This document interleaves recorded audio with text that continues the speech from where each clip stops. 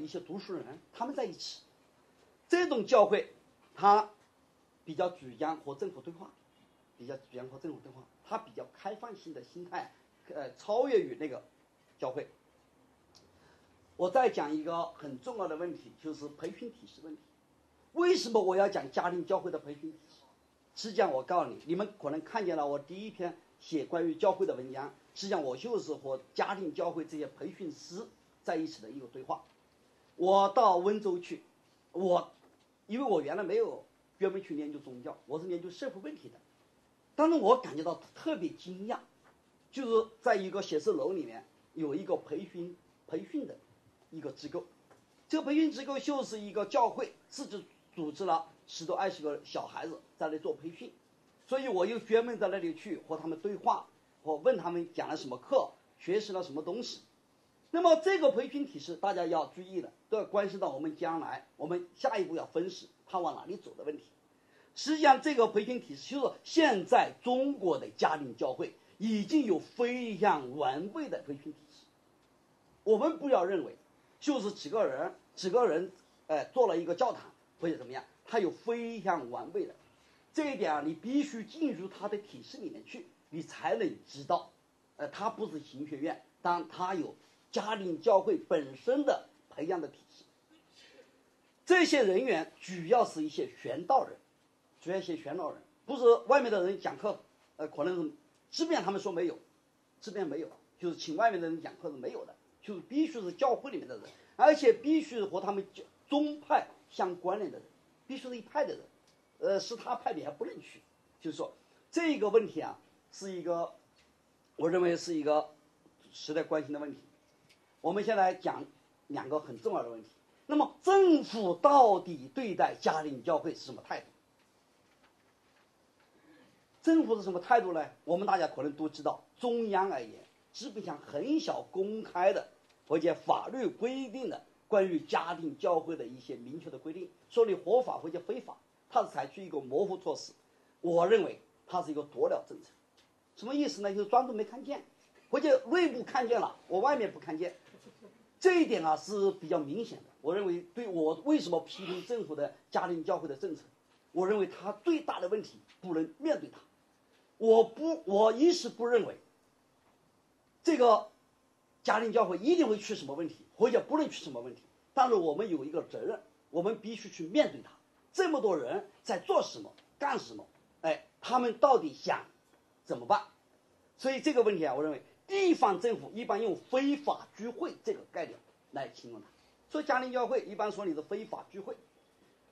那么对于非法聚会这个，就是有打击，造成了很多冲突。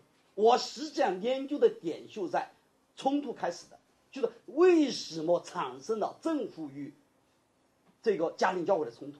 这些冲突这些几年你们大家可能看见有这么多比较大的所谓的非法聚会的这个冲突。这些冲突你们可以感觉到到底是什么，是吧？你要聚会，政府来了说你不能聚会，你叫非法聚会，我也不说你宗教活动。那么这个问题，非法聚会到底是一个什么样的概念呢？是吧？它法律的底线在什么地方呢？什么时候才叫合法的聚会呢？当然我们解释说，你经过登记的，你经过批准的宗教活动才是合法的宗教活动，是它的都叫非法的聚会。但是非法聚会法律的惩罚在什么地方呢？我们在法律上找不到。所以我认为这个是一个很重要的问题。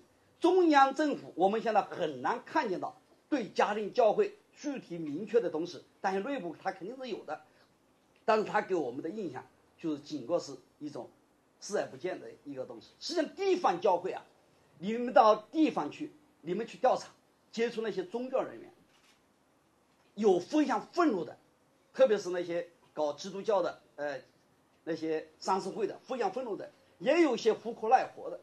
有些地方政府官员说我实在是没有办法，比如我到玉林地区去，他就讲得非常明确，我没有办法，是吧？现在农村党组织根本就没有用，是吧？我现在还动员我们的党员去管那个教会，为什么？没办法。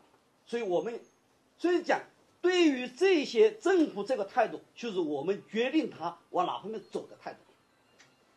我们再了解一下家庭教会的代表人士的立场。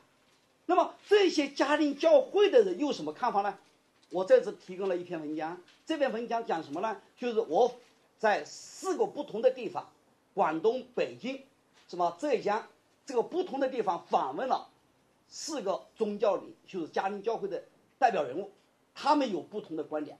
这个观点有3种，有3个，基本可以说3种观点。第一个观点就是说，我们信教为什么要你政府来管呢？是吧？与政府没关系，你认不认没关系，只要教民认同我们就可以了，只要教民认同我们就可以了。那么第2种就是愿意对话，但是不知道怎么对话。我到政府去，政府不给我登记，我也没办法。那么还有一种比较稳健的，也就是说，希望在法律框架内解决。那么我怎么看？我认为，对于家庭教会的问题，我们一定要公开化。我用了一个词，最近我调查完之后，我在人民大学、在中国农业大学、在广州，我做了3项演讲，去专门讲家庭教会的情况，不像今天讲的这么简单。我放了大量的录像和那个图片给他们看。我为什么说要脱敏？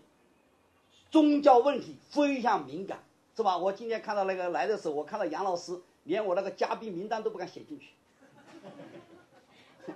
因为我签名没有，他们告诉我你不能签，但是呢你是嘉宾，什么原因？